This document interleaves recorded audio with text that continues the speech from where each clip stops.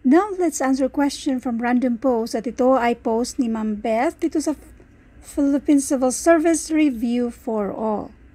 Para naman sa naghahanap ng mga libreng printable na reviewers, punta kayo dito sa Philippine Civil Service Review for All. Punta kayo sa files ng grupong ito. At ugaliing basahin yung description ng video ito para sa detalye kung paano makakuha ng mga libreng printable na reviewers. At ito naman yung iba pang mga FB groups na lagi nating tinatambayan. Now, paano ba to? Basahin muna natin. If 2A equals 3B, B equals 2C, and 4C equals 5D, what is the value of A in terms of D? Next, dito tayo sa B equals 2C. Itong B dito equals 2C. So therefore, kapag ganito, yung 3 na yan, pang multiply yan sa B. Meron tayong value ni B which is 2C. So, i-multiply natin si 3 dyan. 3 times 2C. Tapos kopyahin yung 2A.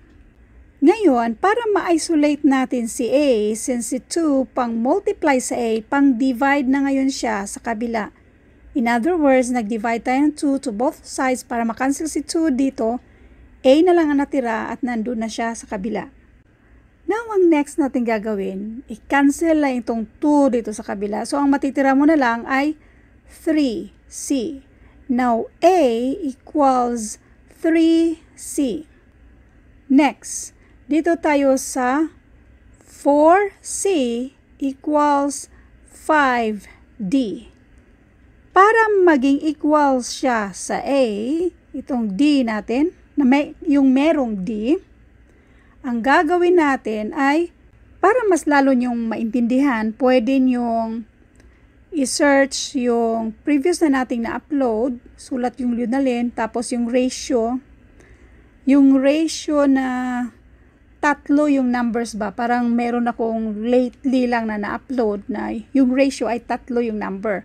So, ang nandito, bali, i-ignore mo lang yung mga letters. Ito ay 1:3. Ito naman ay 4:5. Saan galing yung 1? Lahat ng mga variables na wala nakasulat na number ay 1 yan siya. So, ngayon, meron tayong A is to C is to D. Para dito lang tayo mag-focus. So, itong A is to C is to D, yan yung 1:3. Pero yung isa ay 4:5. So, ang gagawin natin ay i-multiply itong numbers na to. 3 times 4, and that is 12. 4 times 1, this is 4. And then, 3 times 5, this is 15. So, ngayon, pwede na nating ikumpara itong A at D. Ignore mo yan. Ang tanong lang naman, what is the value of A in terms of D? So, we have, erase muna natin to. 4A equals 15D. 4A equals 15D. Para ma-isolate natin si A, since itong 4 ay pang-multiply sa A, pang-divide na ngayon siya sa kabila. In other words, nag-divide tayo ng 4 to both sides para si A na lang ang natira.